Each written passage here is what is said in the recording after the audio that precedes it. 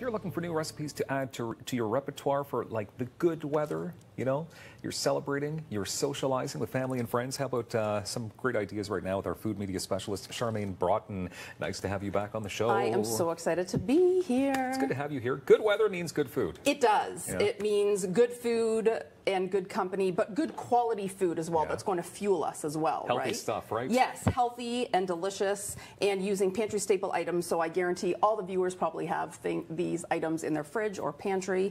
That makes it easy. It does, and it's going to be easier for me because I have a sous chef, which is you. Oh, like I'm going to help you? You are. Okay, cool, because that was a big word for me there. What? Sous chef? Yeah, I don't know what that means. Say that 3 times fast. Okay, Dylan, come this way. All right, I'm here. So where are we going to begin? We are going to start with a quinoa salad with roasted cauliflower and a honey lime dressing. Okay, absolutely delicious. So the recipe calls for quinoa, so 1 cup of dried quinoa. So quinoa is just a grain. It's really popular these days because it's naturally gluten-free, high in protein. It's just a nice alternative to other starches, right? You have to cook it first? You do. Okay. So you can buy it from a bulk food store. You can also just buy it packaged and just follow the package directions. It's very similar cooking methods to rice. Okay. Like, so 2 parts water, 1 part quinoa, and it cooks up in about 15 minutes. Super easy. Wonderful. Alrighty, so we have this, and then I've gone ahead and I've roasted a head of cauliflower. I'll have you pop that in the bowl. All right, with some shallots and a red pepper. Putting it all of it in here. Okay, yeah. And how you want to do that is you want to toss the chopped up vegetables with a little bit of the basil margarine with avocado oil. Okay. Right, and you're going to toss it all together, put it on a baking sheet, and roast it off for about 20 minutes at 425. But you could do it on the barbecue as well, right? Okay. And, you know, take advantage of the grill. And then we are going to add a little bit of green onions and some chopped cilantro as well. Now, I know not everybody is a fan of cilantro. Are you a fan of cilantro? Yeah. Oh, okay, cool. Sure. Excellent. I'm going to put this over here so everybody can see me chop. Yeah. So if you didn't like cilantro, Dylan and I are just talking on top of each other here. That's okay. No, it's good. You could do parsley. You could do dill, basil. You know, take advantage of what you have in your herb garden, right? Because everybody has a herb garden. Well, Charmaine. you know, a lot of people do. Yeah, some people do. Gardening is becoming quite trendy. You can even grow that indoors, correct? You absolutely can on your windowsill. Okay. So some cilantro, I add some green onion. And then for our dressing... Should I be stirring this up? Yep, you can stir. Okay. I have a wee bit of honey.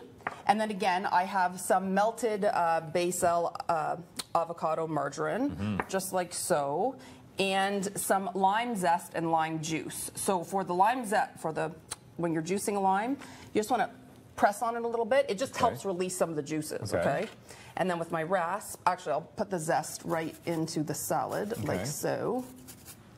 And then we'll cut this in half, squeeze this in, like so, and then I'll have you toss everything together.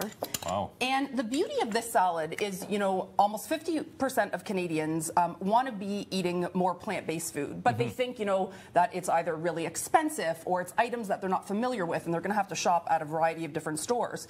But, you know, everything I put in here are items that people are familiar with, right?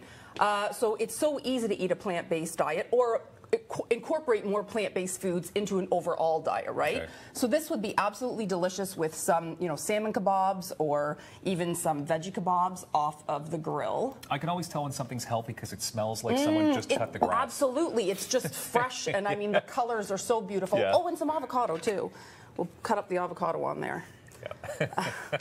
Because and the avocado has more healthy fats. So I'm not sure if the viewer saw, but I just took my knife around the big seed in the avocado.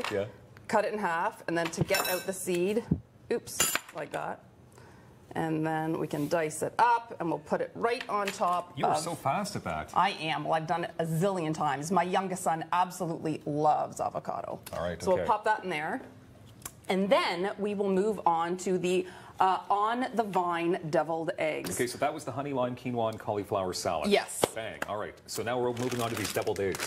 So what I've done is I've made a hummus, but again, what I've done instead of using like a vegetable oil, I've melted some of the basil avocado oil, the basil avocado margarine, and I've drizzled that into my food processor as I'm whipping up the chickpeas and the tahini and the garlic and all that yummy stuff. And I'll have all the recipes up online. Okay, we have about 2 minutes left here. It goes quick, too. Perfect. Yeah. So then I put everything into the piping bag, and we can just pipe this on. And what I really like about this recipe is it's a light appetizer, right? And, you know, in the warm weather months, if you're hosting like a bridal shower or a baby shower, maybe a stagette, or just having some people over, you know, during the warm weather, heavy hors d'oeuvres, you know, they're heavy. So this way, yeah, of course, it's light, and you can get in your servings of fruits and vegetables. Am I noticing that there's no actual egg? Because it's called deviled eggs, right? So this is just a whole well, different again, cake. we're playing on the whole plant-based eating, right? So instead of the egg, we're using, I've got some cucumber cups, I have some tomatoes. You could even do them on a bigger tomato and have it as a side dish. And then a little bit of dill for a garnish. Because everybody has dill in their garden. Correct? They do. I think Dylan might be the only one who doesn't. Don't have a garden. Okay. And then last but not least, the maple oat trail mix. So I just love this. You know, I was thinking if I had a daughter, which I don't, you know, and she was having maybe a summer birthday party, for a loop bag, you can make your own trail mix. Okay. Put it in little mason jars and then send all the kids home with a little bit of the trail mix in a nice jar. And then this is something that their friends can have over yogurt in the summer months, so there's no cooking. You're no turning on the, you know, oven, just like that. Oh, that looks great.